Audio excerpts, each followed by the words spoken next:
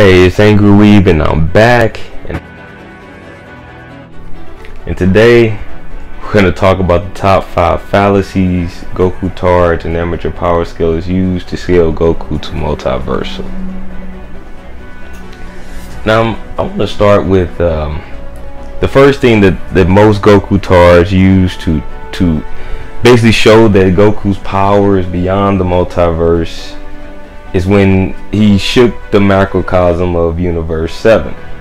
When he clashed with Beerus and you saw the shock waves go through the different dimensions. What they seem to gloss over, though, and completely ignore, is the fact that a macrocosm, by definition, is only a universe. So Goku only shook a universe. He did not shake the multiverse. The multiverse composes of 12 other universes that are stated in the Dragon Ball verse. He had no effect on these other universes. He only affected Universe 7, and it was a clash between him and another universe, known universe buster, named Beerus, the God of Destruction. This is probably the most ignorant argument most Gokutards and amateur power scalers use to scale Goku. So much that they forget to read and understand the words and verbiage that is used when properly scaling this guy. Some of them just don't care. Goku is tiered at whatever their imagination leads them to. A macrocosm is a universe with multiple dimensions, but it's still just a universe. It's just a larger universe. We don't even know if our universe isn't a macrocosm. For all we know, there is different dimensions and we just can't see them or access them. Any 8-year-old can read this and understand that a macrocosm equals a universe, as you can see in this definition. Another fallacy that Gokutards love to use is the belief that any anime holds more weight than original manga or data books. This one is not as ignorant as Gokutards as the first one. This one's not as ignorant as the first fallacy Gokutards use. Just blatantly denying the definition of a macrocosm. That's like the worst one. But this one has more to do with kind of preference over what should be truly used as a primary source. Most Gokutards and amateur power scalers only watch anime or believe that anime is the ultimate source of material when power scaling. First, anyone with a brain and has some type of education know in any field of study, primary sources always trump secondary sources. Now you ask, what is a primary source? A primary source is a first-hand experience. For example, the soldier that actually fought in the war who wrote a letter, as opposed to the historian who's only talking about the war. As you can see, the soldier who wrote the letter and fought the war, he is a primary source. He is first-hand experience. He was there. He fought the war. In power scaling, this is no different. The manga and data books are the primary sources. They are derived straight from the writer, straight from the mind of the writer onto paper. The anime is a secondary source because it touches more hands than the manga and is not always completely from the writer. The manga was first and the anime is an adaptation. The data books are the laws of the verse the writer has placed upon its characters and their worlds. The manga and data books go hand in hand. Only an amateur power scaler can't figure out how to decipher between a primary source and a secondary source. And a lot of Gokutards just ignore this. I don't understand it. But again, this is one of those fallacies they use to scale Goku to multiversal. The third fallacy these Gokutards use is using fourth and third dimensions to scale characters. Is dumb and used by Gokutards and amateur power scalers to scale Goku to insane levels. I want to say, what is the problem with scaling characters in 4D, 5D, 6D, and 3D? The problem with this is humans can only see in 3-dimensional. We can't see into the 4th dimension, or even interact with it for that matter. You know, tearing characters this way is complete arbitrary and baseless. We've never experienced the 4th dimension, the 5th dimension, the 6th dimension. I don't understand. You know, when you're tearing characters on island level, city level, we have an idea. This is not an arbitrary idea. These are concrete ideas. No, you probably can't touch the city, but you can see the city.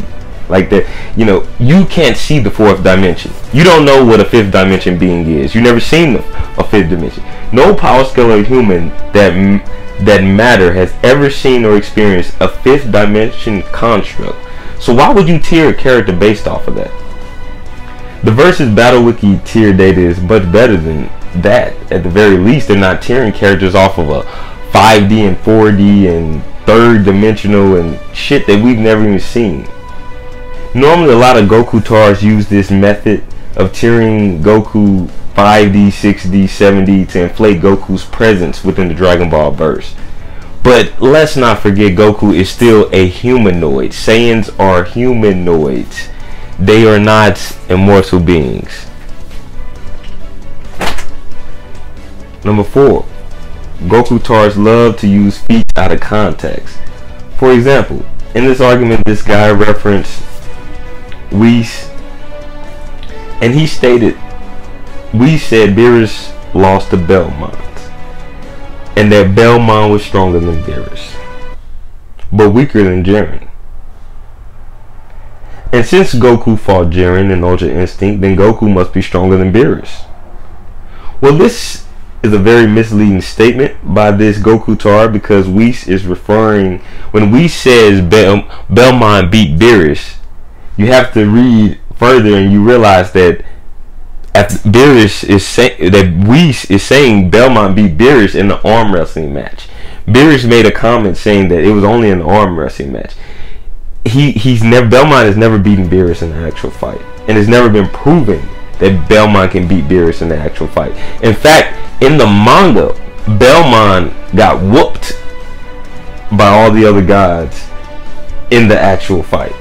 So you see how these Gokutards were sending you misleading statements.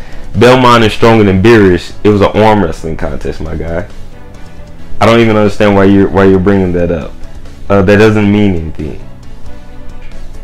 Beerus and Belmont has never actually fought. My point in showing you guys this is Gokutards will use feats completely out of context to tier Goku higher than what he truly is. Another feat out of context is the battle between Beerus. Many power scalers bring up that battle that shook the Universe 7 between Goku and Beerus, and this feat is always placed out of context. First, at the time of this feat, Beerus could have destroyed Universe 7 himself without Goku's power. Beerus was a universe buster long before his battle with Goku. Gokutards would deny that Goku at this time was not a universe. Gokutards would deny that Goku at this time was not a universe buster. In fact, Beerus barely retained any damage from his fight with Goku, and while Goku is powerful, he never pushed Beerus to his limits. You have to understand that this clash that shook the macrocosm of Universe 7, Gokutards do not use this feat within context and are unwilling or just unknowledgeable enough to read the feats within context. And number 5, last but not least, this is the 5th fallacy that Gokutards use. Many Gokutards would deny that every universe follows the same schematics, and that if that is true, then the multiverse includes the dimensions of the world beyond in every universe as it pertains to Universe 7. It can be deduced that each of the 11 universes all follow the same schematic, and that if that is true, each universe has a dimension called the world beyond. This means that every universe is still considered a universe, but the average size of every universe in Dragon Ball is probably larger than one universe, sure, but they are still considered a universe within the Dragon Ball verse, even if each of these universes has a world beyond. Because you have to remember, all of these universes have to have a hell. So to consider Goku's feat of shaking the macrocosm or the multiple dimensions within Universe 7 only constitutes a universal feat because all of the other universes have a world beyond. Because the writer has already shown that each universe has multi-dimensions in them, so it doesn't matter how large any of these dimensions are because they are still considered one universe, and all have a world beyond. There are not 24 universes in the Dragon Ball multiverse. There are only 12. There's nothing in the Daisen Shu that specifically says that the world beyond is of the same size of the universes. And even if they were, it wouldn't matter because the writer sets the parameters for what or how big a universe is. For the size of having multi dimensions, you know, as far as the universe is having multiple dimensions, that just means the universes are bigger than our own. Goku's feat of shaking Universe 7 with Beerus is only a universal feat, and it was not done by his power alone. You know, when we talk about these Gokutards, they will say anything to scale this guy. I don't understand it. To scale this guy to a multiversal level when he's not a multiversal threat. I'll be coming out with another video giving more information, giving more facts as to why, and these are canon, by the way. These are from the manga, these are from the data books. These are canon. This is not that bullshit that people keep commenting in my comment section. You know, scans from Korra. Gokutards will use scans from Korra. They won't actually go to the Daisen Shu. They'll misrepresent feats, say feats out of context. So please hit that subscribe and like button and tell me what you think. No, I'm not looking for someone to agree with me. You don't have to agree with me for your comment, for me to receive anything from your comment. But you do have to present your argument with some canonical backing. If I don't see that, I'm just going to think you're just full of shit. So please hit the subscribe and like button. And this is Angry Weave, and I'm out.